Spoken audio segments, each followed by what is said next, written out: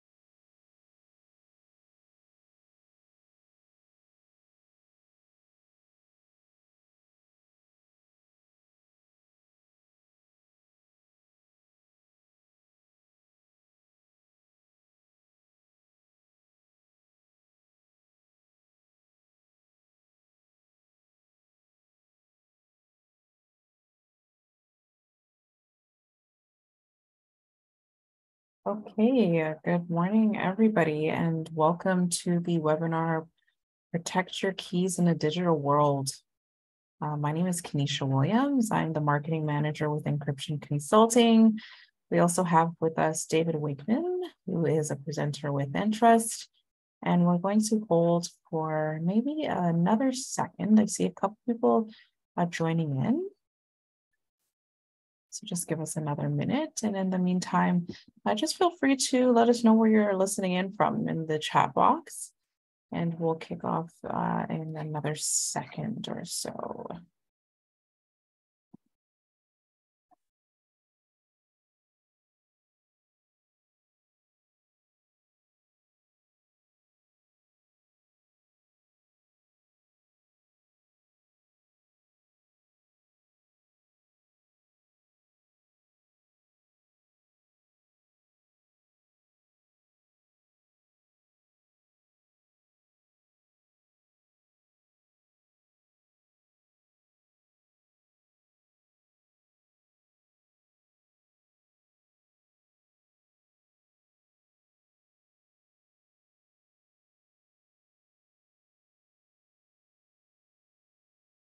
Okay, everyone, I think we're good to go now.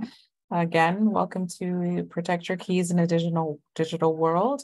I want to thank everyone for joining, hoping you are all doing great. Again, my name is Kenesha Williams. I'm the marketing manager with Encryption Consulting. Today we have with us David Wakeman with Entrust. I just want to give a quick overview of Encryption Consulting before I do hand it over to David.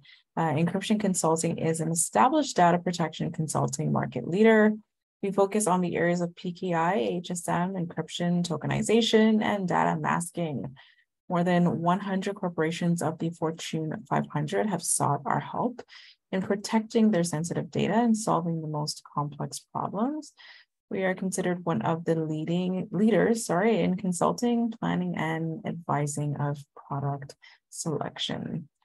I'm now happy to introduce our speaker, David Wakeman, who is a technical sales consultant, and has been with Entrust for 7 years. David's an accomplished sales management professional and sales engineer with over 20 years of experience in data telecommunications industry, and cybersecurity solutions.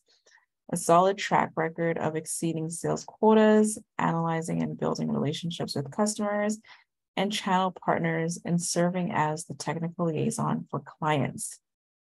His areas of expertise include cybersecurity, sales management, and cloud deployment, BYOK and MYOK, customer service training, networking, management, and communication. Now, before I do hand it over to David, please be sure to share your questions in the Q&A bar. And if you have any questions that do come up throughout the presentation, and we'll take them up at the end there. And now I will definitely hand it over to David for his webinar. David, over to you. Well, hello, everyone. This is David Wakeman, and want to talk to you today a little bit about protecting your keys in our digital world. So before we get started, I'm going to do a little mini commercial like you see when you go to the movies about Entrust. So Entrust is a company. Okay, come on, show up. All right, there we go. Why is it not showing? Interesting. Give me just a second here.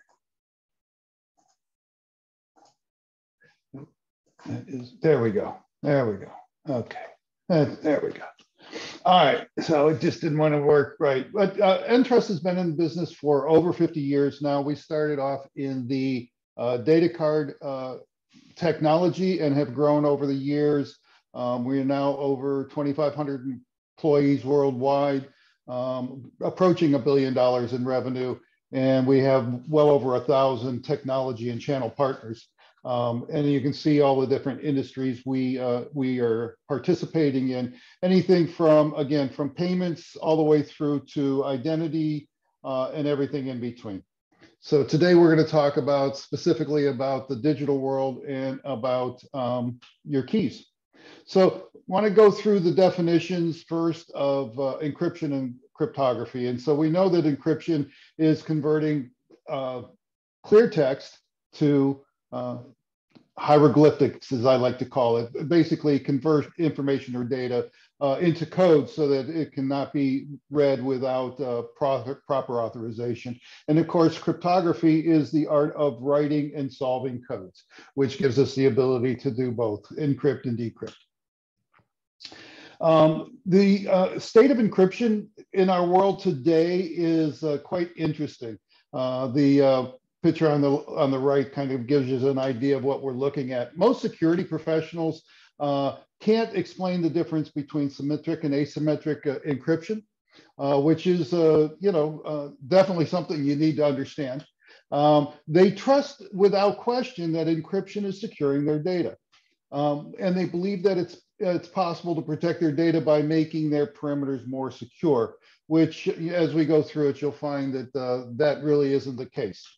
And most executive management don't trust encryption. They're afraid of it. And the reason they're afraid of it is they really have a lack of knowledge. They don't understand what encryption is really all about. So it makes it a little bit difficult to engage with them at times and trying to get them to understand how important encryption really is in their environment. And let me give you a little bit of history of encryption. So about 2000 BC was when the first encryption was ever created, and it was created by Egyptians. Basically, it was a cipher trust or a substitution trust, substitution cipher, excuse me. And it was very simple, very, very simple for the times, but it worked. Basically, it was where symmetric encryption was born. So there was a simple key involved. And both parties, the sending party and the receiving party, had to know that key.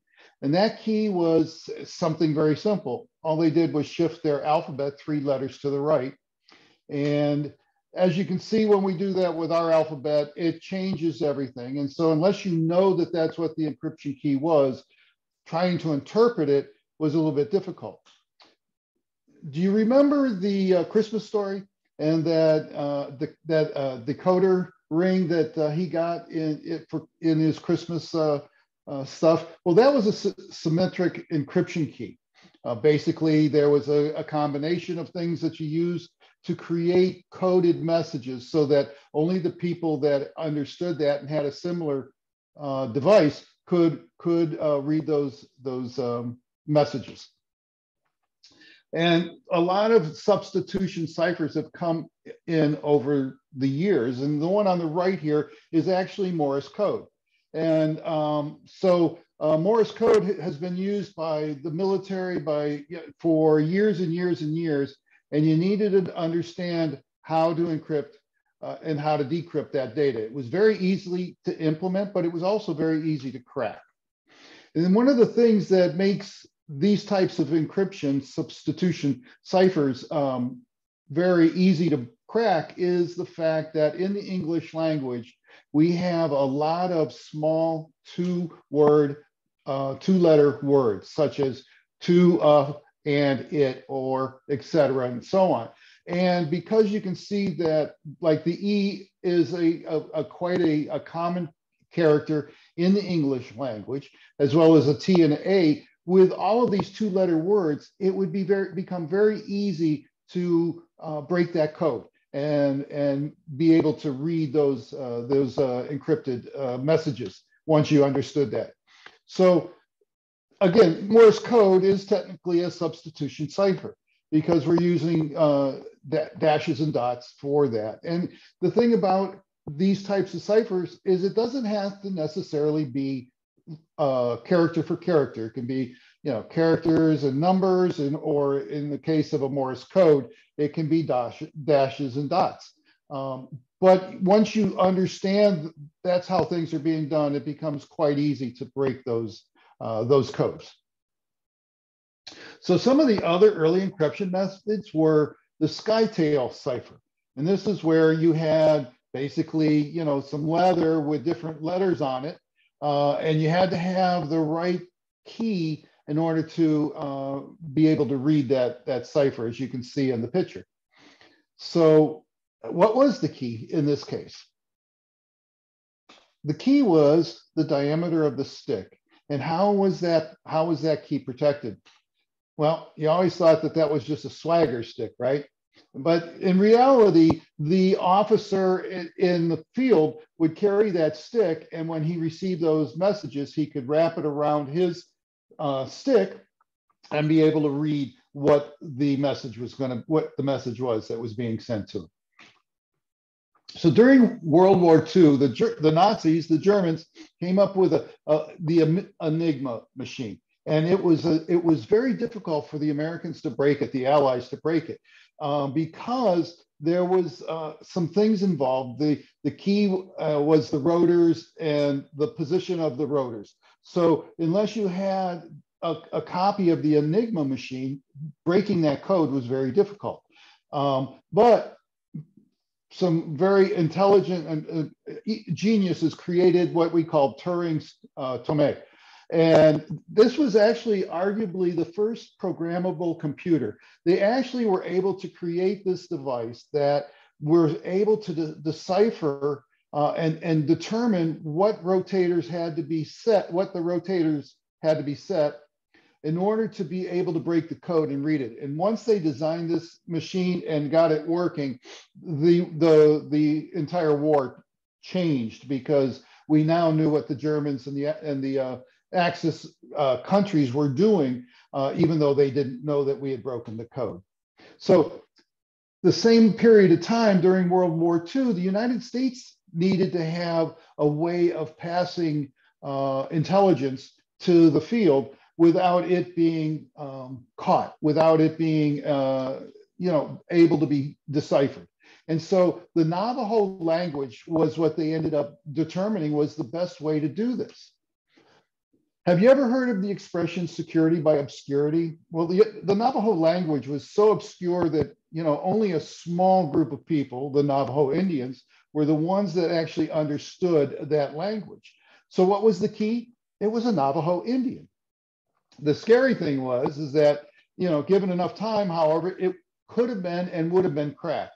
And so with the Navajo Indians out in the field with the different divisions and battalions and whatnot, the troops were told that if the Navajo Indian had the possibility of being captured, they were to kill him so that he couldn't really, he couldn't give up the code. And if the Navajo Indian was captured, he was instructed to commit suicide so that they could not learn the code. I really wouldn't have wanted to been that person. I don't think anyone would have, right? So the Rosetta Stone was probably the most important key ever discovered. And the reason why was at the top was Egyptian hieroglyphics. In the middles was Demotic code, writing, and at the bottom was Greek. So between being able to see that the same information was written in 3 different languages, historians were able to then break down and understand the different languages and then go ahead and go back and understand what was being said in all of the different scrolls and things of that nature that they had found from biblical times. And this key remained secret for over 1,000 years. It was actually buried in I believe it was a farmer or an excavation that actually found this stone and then brought it to light so that that information was then, they were able to then start to understand what was being written in a lot of the scrolls that they had found elsewhere. So this is another interesting one. Mary, Queen of Scots, had a problem with Queen Elizabeth, and she was sending messages back and forth to assassins she had hired to kill Queen Elizabeth. But Queen Elizabeth found the coded messages, but she couldn't find how to interpret them.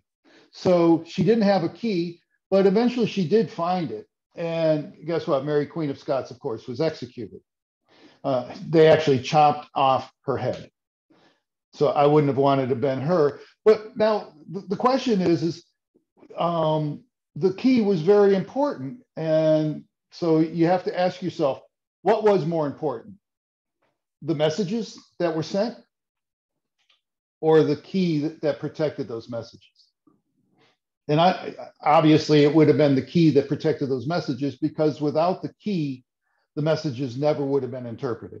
And so Queen Mary or Queen Elizabeth never would have found out what was being passed back and forth. Now let's move into the 1970s. And of course, computers started taking off. We started, making them smaller, more powerful and things of that nature. And so we had to find a way to be able to encrypt data being used on those devices. And so the NSA developed data encryption standard, which is DES. And we've of course grown from that, but that was one of the first computer generated or computer created symmetric keys algorithms that existed as we started to grow forward in the 70s. Now, there was a problem though, because how do you distribute that key? That needed to be solved. So you probably have heard of Whitfield Diffie, if not, and Martin Hellman. They were the ones who actually created the symmetric encryption key exchange, and it was born in 1975. So they had a way of being able to exchange those symmetric keys, because a symmetric key by nature is a 1-to-1 ratio. And so whoever's sending it uses the same key as the person that's receiving it. So AES, DES, and triple DES are all common symmetric encryption algorithms. So let's talk about Alice and Bob in this scenario. So Alice places a key inside of a box. She locks it, the box with her key and lock, and she sends it over to Bob. Now Bob wants to get that key. So what Bob does is Bob applies his lock with his key to the box. And now the box has two locks. He turns around and he sends it back to Alice. Now, of course, now Alice takes her lock off with her key and returns it back to Bob. So now Bob has the ability to unlock his lock and open the box. And now he has the key that Alice was trying to get to him. Seems pretty simple, right? But it is a lot more complex than that. And so, unfortunately, Diffie-Hellman it was not that simple. So when you look at symmetric encryption using modular arithmetic, where 9 plus 8 equals 5, we're actually talking about base 12, mod 12. Because if you take 9 and 8, that's 17 minus 12 equals 5. So that's how that symmetric encryption would work. But symmetric encryption uses random numbers. So a C value has to be created before the key can be exchanged. And the stronger that random number, of course, the stronger the encryption. And just remember that no matter how complicated the process is, it's the key, the protection of the key that's important. So it doesn't matter, so long as you protect the key, whatever you're using is the thing that you have to be aware of and make sure that it's complicated enough to be able to protect the key. Now, symmetric encryption, of course, has one major weakness. And again, that's because the sender and receiver need to use the same key. And what do you do when you don't know the other end? You want to exchange information with somebody, but you don't necessarily have the ability to just share that key easily. So what do? Well, you had to come up with a way of being able to share that information or that key with the other end in order to make sure that you could pass data that couldn't be interpreted. And so Whitfield Diffie thought and realized that there had to be a way of creating a public and a private key so that there could be the exchange process like we talked with Sally and Bob that could happen, enabling us to be able to pass that symmetric key to the other party, even though we weren't closely related or didn't have the ability to do it.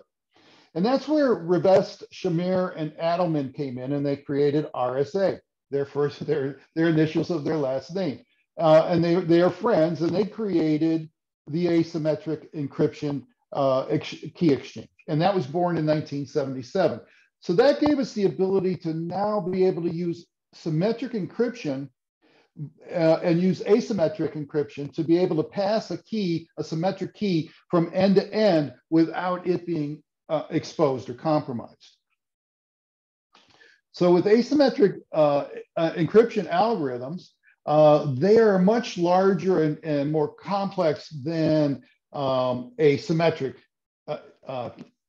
key. They're a one-way cipher. So the person that's sending it uses the private key, and the person that receiving is going to be using the public key in order to do this. So what happens is it allows entities that don't know each other or don't have a formal relationship to be able to exchange the more important key, which is the symmetric key.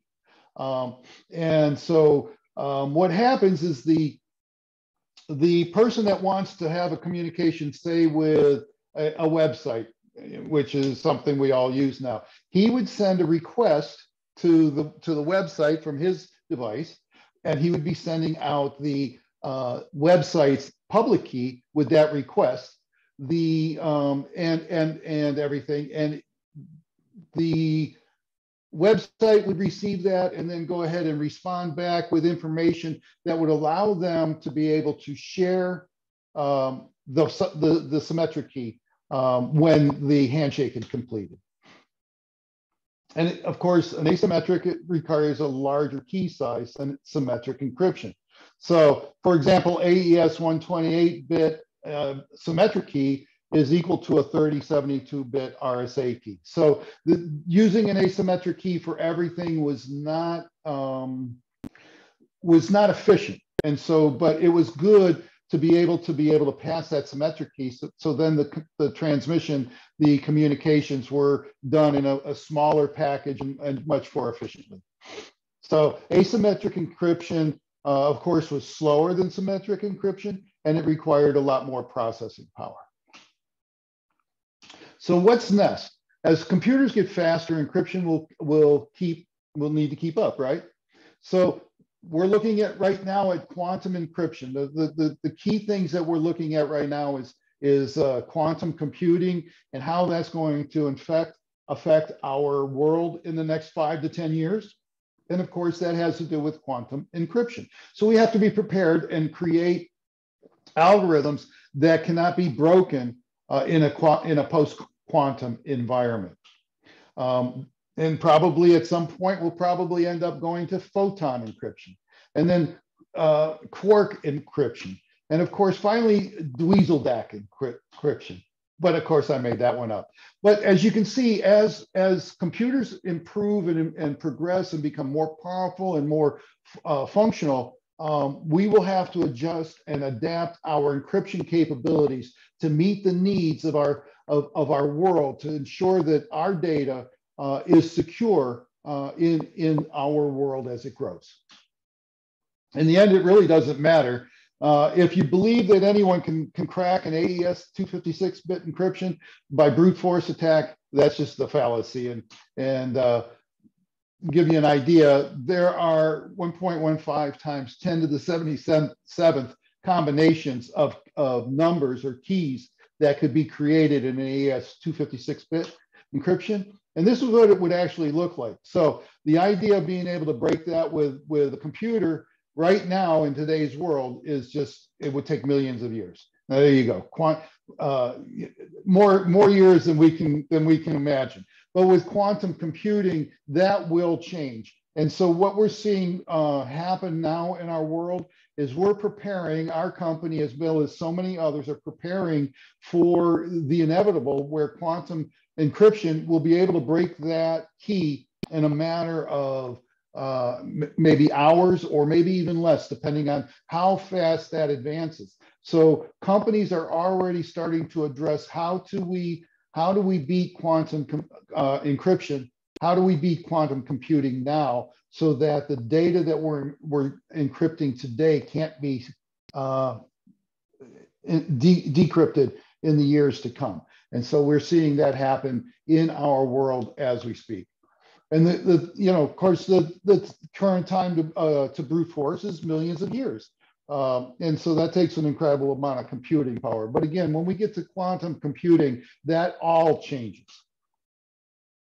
And if you've watched any movies on TV where they sit down and in 30 seconds, with a gun to their head, they break that key, that's just not real. And of course, Hollywood loves to play it that way.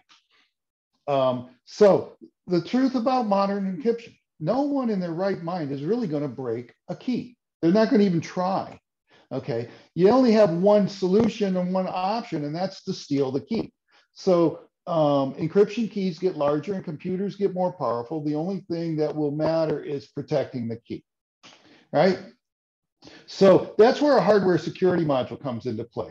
It's specifically designed to protect cryptographic keys. You lock keys down in a hardened device so that nobody can access that key except the authorized applications. And how does that work? Well, in our current world with applications, all kinds of different applications are using encryption these days, right? So when you're using a software environment, you can see the keys are everywhere. They're in the application operating system, in memory, in storage, in backups, and every place else. So you can lose track of where those keys actually exist. And so it becomes very easy to lose track of where they are. And guess what? When you put them inside of an HSM, the keys are only in one location, and that's inside the HSM itself. And all of the software that needs to use those keys calls out to the HSM to be able to utilize the key for the purposes they need for the application they're running. And so you never have to worry about that key getting lost or getting exposed. Now, the average time it will take a hacker to penetrate is about 160 days, and it can be longer than that, but that's the average, is 160 days. How much damage do you think a hacker team can do if they penetrate your network and they're not detected for 160 days? And what's realistic is that they can get in, do all the retrieval they need to, and bring it back and get out before you ever realize they were there in the first place. That's scary. And software can't generate a true random number, just by the nature of the beast. And that's what makes keys that are generated by software devices vulnerable. So HSMs have a number generator, a hardware number generator built into them. So the random numbers that they generate are very secure and very complex, which outperforms software. So you get a much more random environment for the generation of your keys with the random number generator that's inside the HSM. And believe it or not all random numbers aren't random. And when you get into software, you'll find that keys get repeated because of the nature that they can't generate that random number as well as a hardened number generator does. So mostly keys in that environment are stored in software, and they aren't hard to find. This is a block of five chunks of data inside of a memory. The memory was frozen, and they pulled out these 5 blocks of information, and one of them is an encryption key. And the nature, consider that a key is created with a random number, which means that it's going to be very random. It's not going to have any patterns to it. So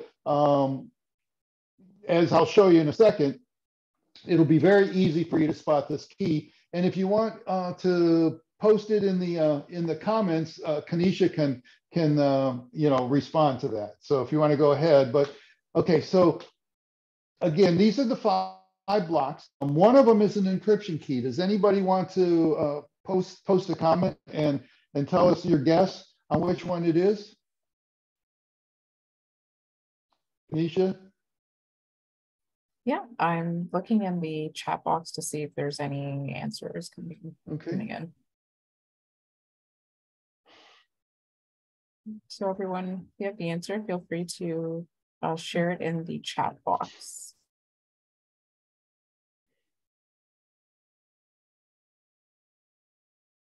And don't be shy. I see a couple of answers coming in. Someone said 4. It's number 3, the one in the middle. If it's almost like white noise because it's so random in its creation. But you can see when you realize that that's what you're looking for, something very random, it's very easy to spot the key. And hackers are trained to understand how to find those keys. And so you could, if I had given you a little more information, you probably would have found that key in about 30 seconds, which is what when I'm on site with customers, that's about how long it takes before 2 or 3 people will tell me that they think that is the key itself. So the lack of pattern is also often a sign of a key. So if it's that easy to spot it, then a hacker getting in around your perimeter understands how to find the key and also understands how to search out the data. If they're in your network for 160 days without you knowing about it, what do you think happens? They've taken your data, they found your keys, and then they backed out and you don't even realize it. And they won't use it against the company right away. They'll wait until the right time so that they aren't discovered right away. And then they'll use it against those companies, whatever it may be, whether it be, holding them ransom, whether it be distributing the data out on the open web or passing it on the dark web. They will find a use for it at some point in time and then apply it.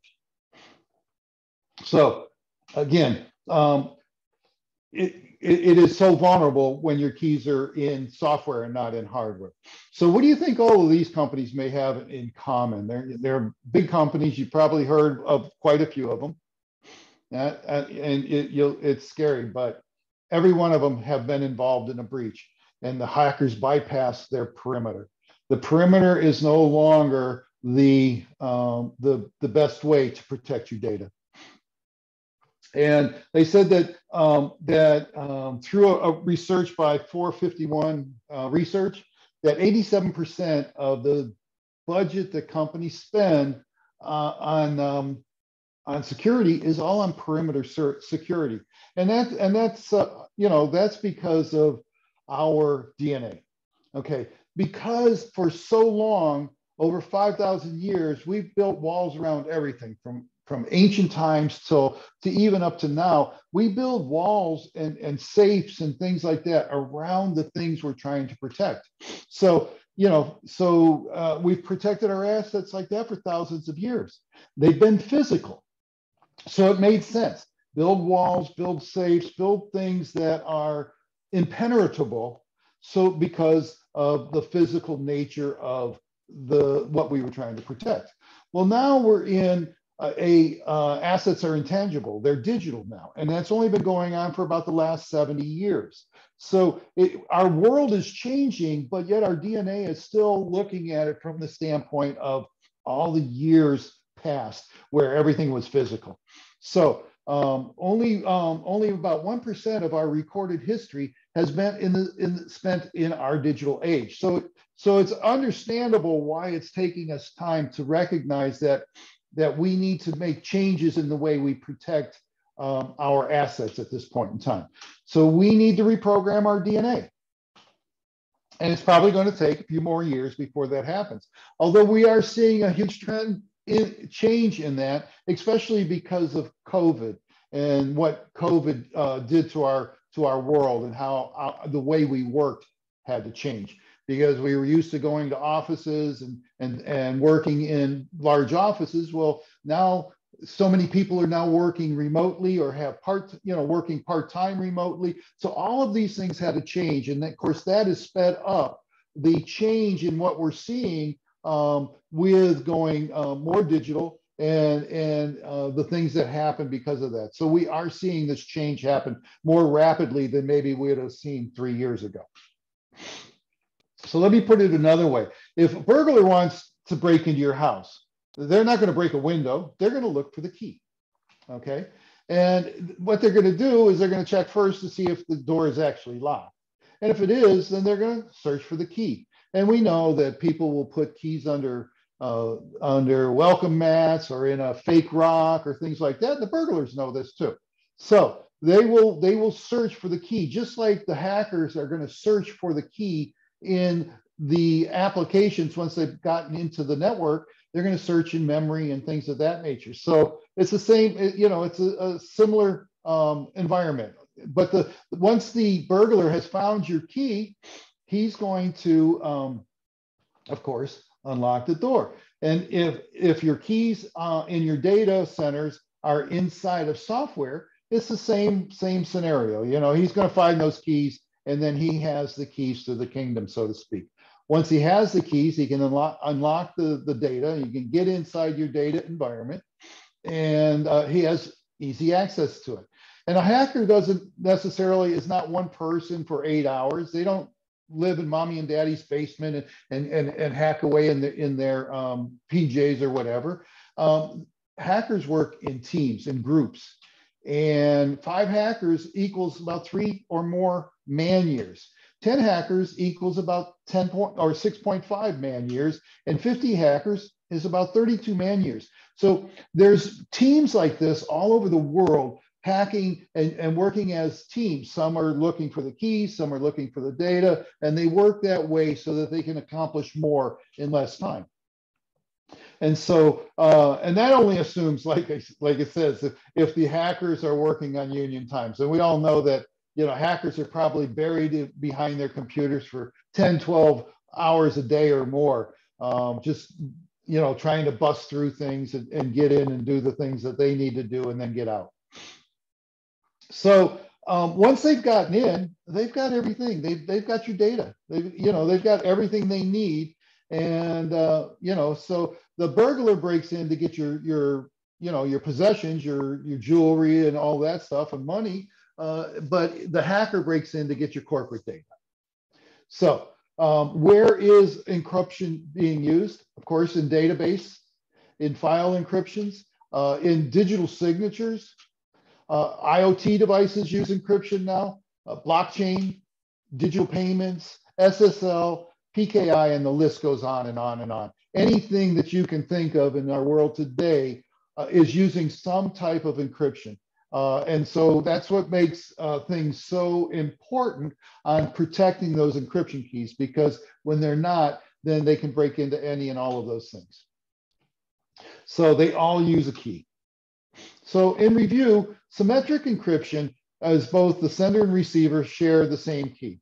It works only if both parties or our systems know each other. Getting both parties to agree on a key has always been a weak link. And then the strongest encryption, once the key has been safely exchanged, you can't break it. Symmetric encryption can't be broken once the two parties have the same key. So with asymmetric encryption, the key is used to encrypt, one key is used to encrypt the data, and a different key is used to decrypt the data. And it's used if you don't know the other part of your system. It's used to pass the symmetric key. It uses a longer key length than a symmetric key, which means it uses more processing power. It's slower than symmetric, and so it creates complications in the world, in our digital world, I should say. So corporate perimeters are not all that complicated, and they can't be secured. Something as simple as not reconfiguring a password on a router or things of that nature are easy to find. We see continuous phishing attempts in corporations now, and phishing has become a big thing. You see, it's not like they're offering you the gazillion dollars from Nigeria and all, and the Nigerian prince and all that stuff anymore. But they have learned to be able to mask emails to look like emails that you would take for granted as being a valid email. And all it takes is for you to click that link or open that document, and now they've penetrated your network, and you're off and running to do what they need to. So focusing on, when you focus securing your data and verifying authentication, it's much more effective.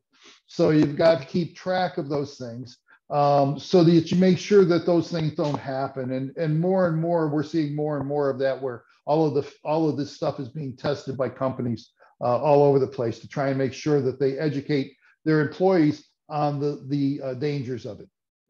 So we've got to stop relying on walls. We need to reprogram our DNA.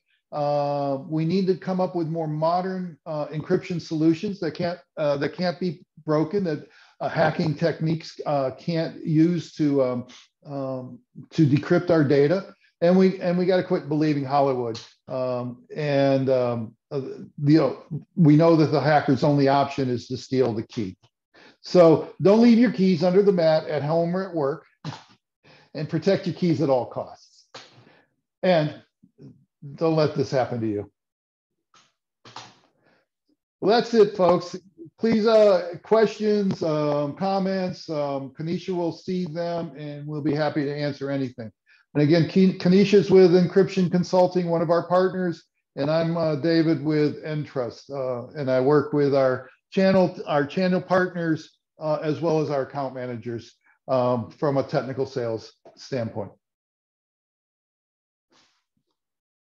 Thank you so much, David. This has been great, and I do see a lot of engagement going on in the chat there. I want to, open the time now for some Q&A. So if anyone has questions, please go ahead and post them in you can do the Q&A box, which is at the bottom panel there. You can also post your questions in the chat. I do see one question that has come in, David, and I'll read it out, and you can take a stab at it. Okay. One of our attendees has asked, do you see any development concerning cloud-based cryptography? File-based? Yes. Okay. Well, file encryption is very popular, and we're seeing changes in the way it's being handled, because in years past we used simple encryption methods that were part of the application like SQL and things of that nature, where the key was actually stored with the data. And so that is changing dramatically. Companies are looking for better ways to secure that data. So we are seeing file encryption changing in the way it's handled. And I think we'll continue to see that change. Thank you. I'll read another question. We have a couple that's coming in now. Another one is, would you please share your approach in generating, distributing, and protecting session keys in ad hoc digital swarms? That's a good question. I mean, the only way to truly protect your keys is, of course, to make sure you're using symmetric keys. But again, if you don't have a one-to-one relationship or you and an easy way to pass that key or get the key to the other end without it being exposed, then the safest way to do that is to, of course, use a hardened device, a hardware security module of some sort, to ensure that your data, your keys are protected, so that your data can't be corrupted. And a hardware, in a world where you're using software keys, man-in-the-middle attacks are very common and easy to have happen. In a hardened device where you're storing your keys or protecting your keys in a hardened device, that can never happen. So it really depends on what you're doing, how in that regard. But the best solution is always to use some type of hardened hardware security module, HSM, to protect your keys. Thank you for that, David. I'll read another one that I'm seeing here. And this question is, I hope I'm getting it right. I've read about homographic encryption and using lattice-based keys. How it is used in real world? How is it used in the real world now? Is it good to start implementing now? I'm sorry. I'm going to see if I can see that because I'm not sure. Let's see. I read about a homomorphic encryption using the lattice-based keys. Honestly, I don't see it being used right now in the real world. It's probably something that's being reviewed and researched, and maybe development going on. But I've seen no indication that that's actually being used in our world today. Thank you for that, David. I'm just wondering if anyone else has any other questions. And feel free to also, okay, they said thank you. Feel free to also reach out, via email. As you can see on the screen here, David has added everyone's contact information. You can contact him there if you have any other questions that does come in. I know sometimes after the session you're thinking, oh, I should have asked that question. Where our emails are always open to answer questions. I will say before we close, the information that you've seen here will be emailed to you, of course, so that you can have more in-depth knowledge of what happened here today. Also, just to make note, Encryption Consulting has launched its own online data community in Slack to foster networking and more information exchange. So keep an eye out for that with the information that we'll be sending out in our email, where you can continue conversations like this. David, I don't know if you have any other thoughts that you want to add before we close today's session, which has been super great and informative, by the way. One thing I'd like to add is we have so many companies that are now moving to the cloud, and they're using the cloud providers' key generation systems to generate their keys, and then encrypt, of course, and store their data in the cloud. There is the potential there, and the cloud providers are good companies. Don't get me wrong.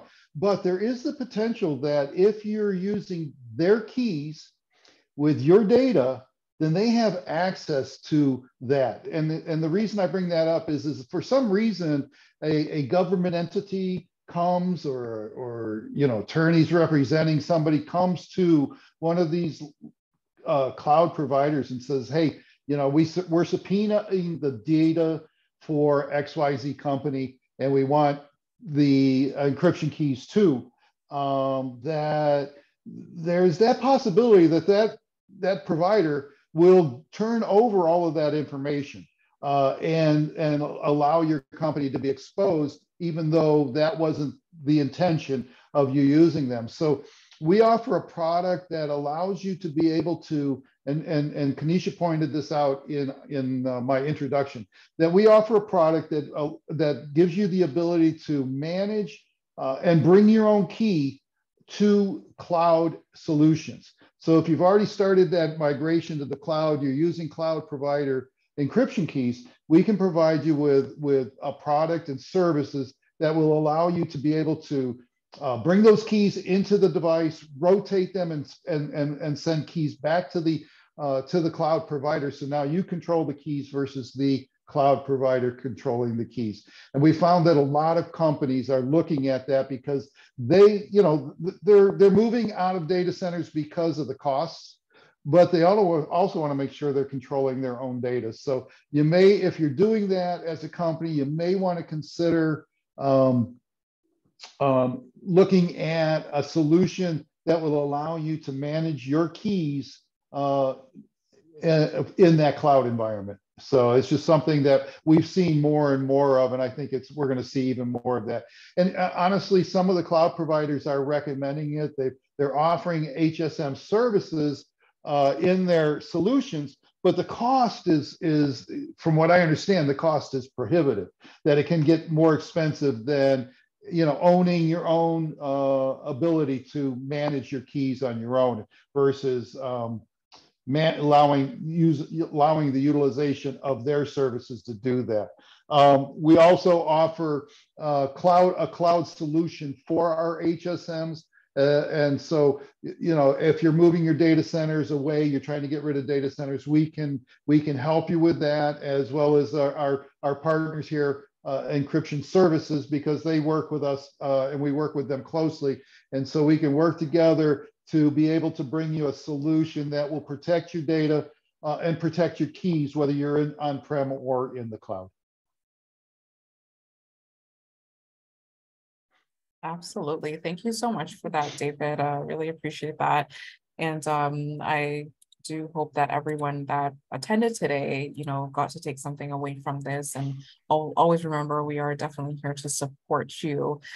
We will be following up with an email with all this information. So please keep an eye out for that. And as well, we do have an upcoming webinar next week. So please also keep an eye out for that information. Anyway, on that note, I will definitely tell you everyone to have a great rest of your Monday. Thank you for attending, and we will definitely be in touch. David, thank you so much for presenting today. It was a very informative session. Appreciate it. Have a great day. Thank you for inviting me, and thank everyone for showing up. Absolutely. Have a great day, everyone. Bye. Bye-bye.